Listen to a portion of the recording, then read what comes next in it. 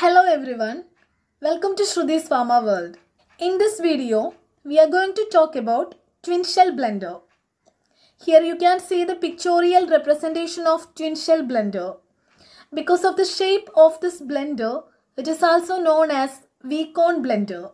The principle involved in twin shell blender or V-cone blender is diffusion phenomena. This equipment is mainly used to mix granular solids.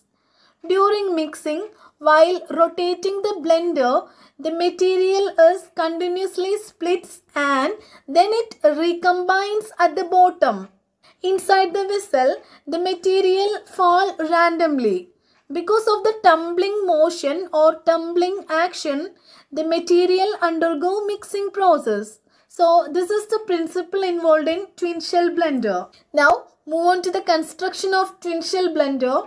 As I already said that the twin shell blender consists of two hollow cylindrical containers and these containers are joined at an angle of 75 to 90 degree. Stainless steel and transparent plastic materials are mainly used for the construction of twin shell blender. There are two types of blenders available, small blenders and large blenders. Small blender is having the capacity of 20 kg and the loading capacity is about 20 kg for small blenders and it rotates about 35 rpm. In the case of larger blender, the loading capacity is about 1 ton and it rotates 15 rpm. The larger blender is having a speed of rotation is about 15 rpm. The material is loaded through either of the shell hatches and we can empty the sample through the apex port. So this is the construction part regarding twin shell blender. Let's see how a twin shell blender is working. First of all, the materials to be mixed is introduced into the blender through either of the shell hatches. Optimum sample should be loaded into the blender. So that is about 50 to 60% of the total volume of the blender you can fill the sample. As the blender rotates, the material undergo tumbling motion inside the blender. During mixing, when the V blender is inverted, the material splits into two portions.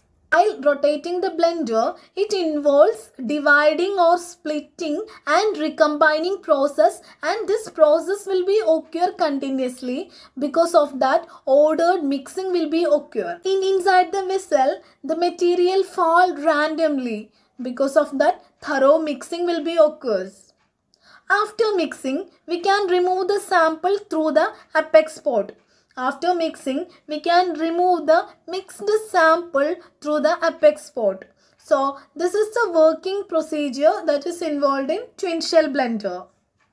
On to the advantages of V-cone blender or twin shell blender. Using this blender, we can mix fragile granules. We are not using any kind of baffles or blades so that attrition will be minimum. Because of this reason, fragile granules are blended using V-cone blenders. We can handle large capacity of samples using V-cone blender. And this equipment is very easy to clean. Loading and unloading is very easy because we can introduce the sample through either of the shell hatches.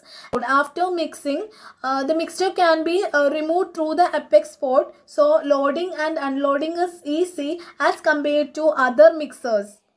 Maintenance cost is also very less and it requires shorter time for blending. And this equipment is having high efficiency and these are the important advantages of V-cone blender. The main disadvantages are it requires high headspace for installation and this equipment is not suitable for blending materials having different size and densities. Type of blenders are not suitable for mixing materials having different size and densities because due to the time of discharge, segregation will be occur. These two are the main disadvantages of V-cone blender. If you haven't subscribed yet, please do subscribe my channel. That will motivate me to make more videos like this.